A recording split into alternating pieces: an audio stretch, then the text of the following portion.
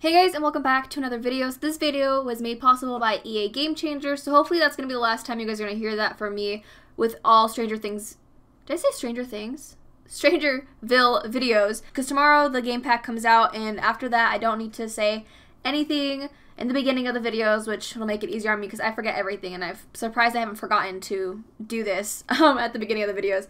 But today I bring you guys a renovation video. So I did mention this in my first episode of my StrangerVille miniseries. So if you guys have yet to check that out, I will link it down in the description, and I'll also put an I button in the top right hand corner, so you guys can go ahead and click on it and watch if you like. Really, so far, I mean, I've barely done anything, but I'm already super excited to see what the storyline is and all that.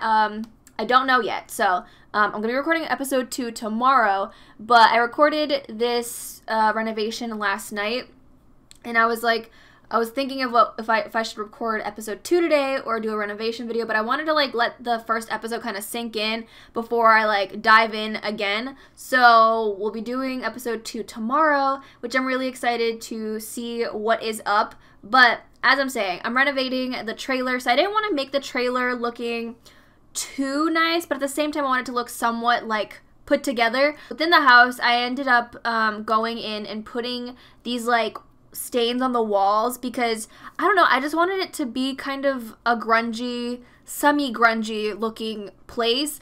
So before Dash moved in, this trailer used to belong to another conspiracy theorist, and there's a whole story about it, which I probably should go and read it because it's really interesting actually. So I'm actually gonna go find the story and read it to you guys about what the lot description is. So give me a second. Alright, so I'm back with what it said. So basically, I had to go back in game and find it because I thought I had a screenshot of it, but I didn't. So anyways, so the description reads as, Slip 42 used to be the home to a local conspiracy theorist. One day they just decided to leave, no warning or notice. They were just gone. Upon inspection, we found a strange note saying something about finding the answer to the ultimate question of life, the universe, and everything. The tenant even left all of their belongings behind. Those conspiracy theorists are definitely a strange bunch, but lucky for you, Slip 42 is now vacant. So I wonder what it is that, the conspiracy theorist was going after to find the ultimate question. Find the answer to the ultimate question of life. Now, does this have anything to do with what we're trying to find out? Who knows? I literally still don't know what we're finding out, at all. But I don't know. I'm really interested. So we're definitely gonna be finding that out, obviously. But I also wanted to say a huge thank you to you guys for the amount of support that I got on the first episode. I kind of wasn't really expecting a lot of people to be super into it. I know that there's people who, are not into the pack, which is completely understandable. I know it's not going to be a pack for everybody, but since I'm somebody who really is into conspiracy theories and all that stuff, Shane Dawson, I freaking love him, okay? His videos are my life, okay? And so when this pack came out, I was definitely, kind of worried about the fact, again, about replayability, about, whether or not it's going to be Jungle Adventure. I mentioned this briefly in my first episode, but because a lot of people are worried about that, a lot of people are not going to be as interested in getting the pack, and maybe see people who are builders might be more interested in getting the items more so for the build purposes rather than the story, or even the world. The world, in my opinion, is so beautiful, but it's your money. You're gonna be purchasing the pack whether or not you think it's worth it. That's up to you. But I think that as far as right now, I can't say much on the pack as a whole because I have not dived into gameplay. I doubt that there's going to be replayability. Like I said, it's probably going to be most likely be Jungle Adventure, in my opinion. But I still can't say all too much due to me not diving in too much and finishing off the story. Because story supposedly is 3 to 5 hours of gameplay. So, that's a decent amount of time. But then again, everybody plays at different speeds. So some people might rush through it real quick. Some people might take forever. So I don't know how long it's going to take me to play it. I don't want it to be forever because I don't want to have a 30-part series or anything. Just saying. I'm already dealing with 5 Let's Plays at the moment, which is already way too much for me. But I'm trying to stick through it. And y'all already know that I'm struggling with uploading certain series. So y'all are, troopers if you guys are still hanging out with me. I appreciate it very much. But yeah, so moving on to talking about the build, because I haven't said really much about it. So I really wanted to kind of separate the living area and the like kitchen, kind of like, I guess, office. I mean, it's not really an office because like there's not really much space here, but I really like the idea of trying to work with a small space because it's like, one, it's easier to clutter because it's not as much space to, you know, fill up. And I'm really loving the way it looks inside. But even though it looks like there's a lot packed in there, I mean, there kind of is a lot. I wanted it to make it seem that way. Now, I pretty much used up all the money that they had. So this lot ended up being, I think, $25,000 or $26,000. So it's not super expensive. I think this is probably my cheapest lot that I've ever made, I want to say, except for maybe my base game house, or was it base game starter home? That's what it was. Other than that one, but that one's like, you know, base game, so like obviously it's not gonna be super expensive. But yeah, so I was pretty proud of myself that I was able to stick within somewhat of a range. So I did end up giving them a little bit more money, but that's because like I ended up spending a little bit too much. And so the outside of the house, I was kind of confused on what to do because I've never like decorated a trailer area, and at first I was like, you know, making this whole area green. I mean, it was already green enough as it is, but I went back later after I recorded this video, and so I was looking at the trailers next door, and they had like these lines.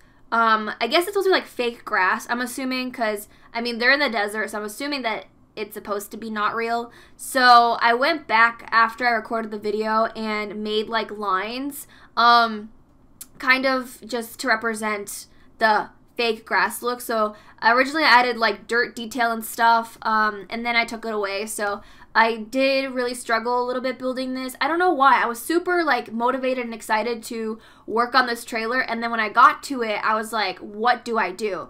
And so basically all I really ended up doing is changing the outside color because I wasn't really feeling the green. I'm not a big fan of green. Like, I mean, green is cute sometimes, but like not my favorite. Like blue is where it's at for me. And I really wanted to use that bathtub terrarium thing, whatever the heck it's called. I love the look of that so much. I was like, you know what? I could just add that into my like garden. So, or front yard. I don't know. This is barely a front yard.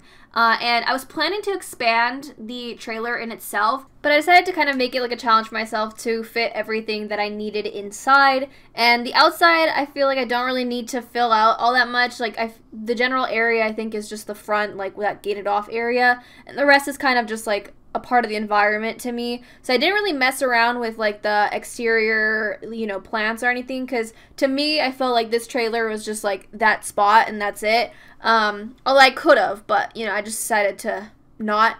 But yeah, I thought it was really cool to challenge myself and trying to fit as much as I could in the actual inside of the trailer. Now, the only thing that I'm really missing from the inside is, I guess you could say, a stove.